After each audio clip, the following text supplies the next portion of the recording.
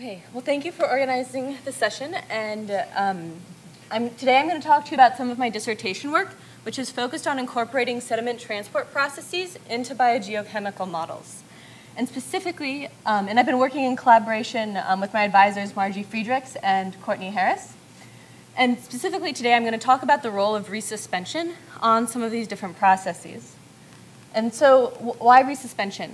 Well, in coastal environments, these are dynamic environments, and processes like tides and waves, storms can resuspend millimeters to centimeters of the seabed.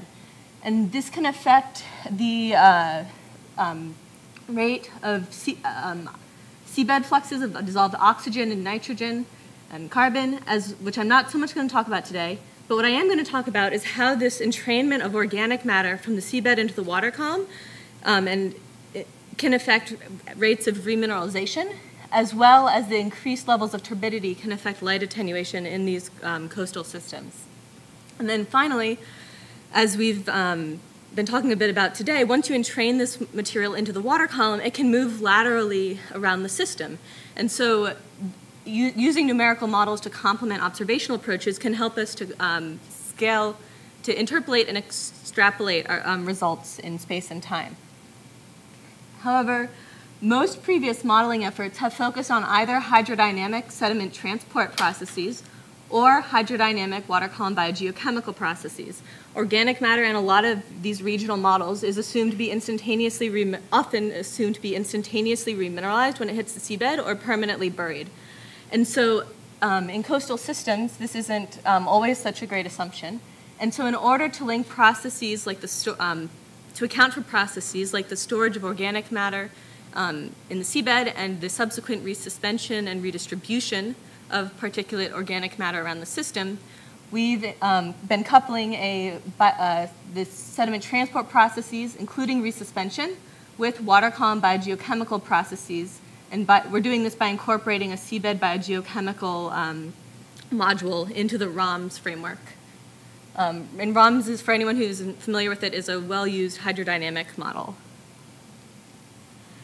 We've been applying this modeling approach to a few different systems, but today I'm going to focus specifically on the Chesapeake Bay. And in contrast to some of the talks this morning, which focused more on the wetlands, I'm today going to be focusing on the main channel, although I think this approach could be applied in more coastal systems. So just to give you a flavor of the types of results we're looking at with this coupled modeling approach, here you're looking at transects that go from the river, near the Susquehanna River, down to the coastal ocean. And so on the left-hand side, you're looking at estimates from the model for total suspended solids, primary production, and remineralization. And then, because this is a modeling approach, we compared two different model runs, one with resuspension and one without resuspension, and used that to calculate to estimate the effect of resuspension on our results.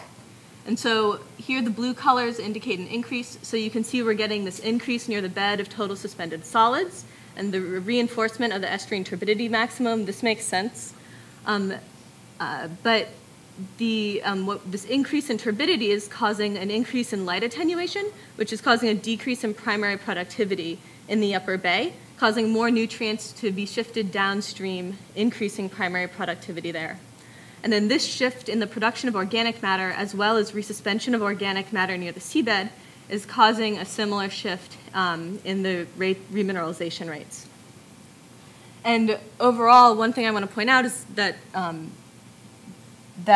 this is modeling approaches allowing us to look at just some of the spatial and temporal variability in these processes, and it might be a way to approach some of the lateral flux issues we've been talking about today. Thank you.